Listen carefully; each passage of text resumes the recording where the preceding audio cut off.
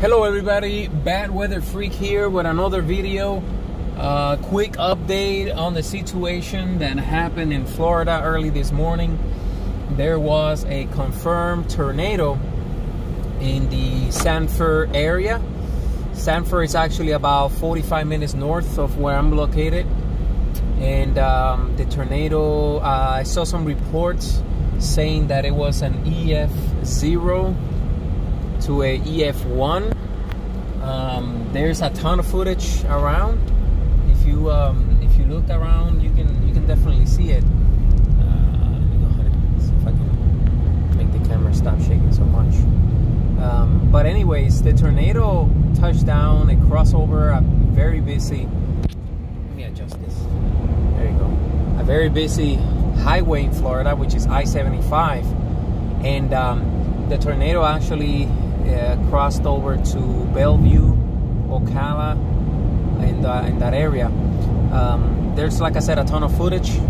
Look it up. If I find any that I can post, I will definitely do that. But I wanted to keep you guys posted.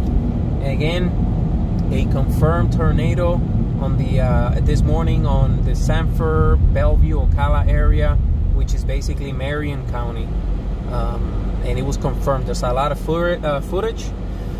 And I haven't heard too many reports as far as damage or any deaths, if there was any.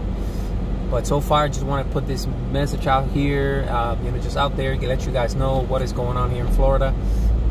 And we don't get actually a lot of tornadoes in Florida. This is actually let me rephrase that. We do get a lot of tornadoes, believe it or not, but they're not as strong as the ones that you see like in Mississippi that we had yesterday and last Sunday. They're not as strong. That's the difference. And the majority of them, they're so weak that the radars don't even pick it up. So nobody knows that they actually even existed. This particular one happened to be strong enough where the radars picked them up, and also it was during the day. It crossed a busy section or a section of town, but intersection, I-75, which is a very busy street here in Florida. So I wanted to put this out to you guys. Have a good day. Keep you posted.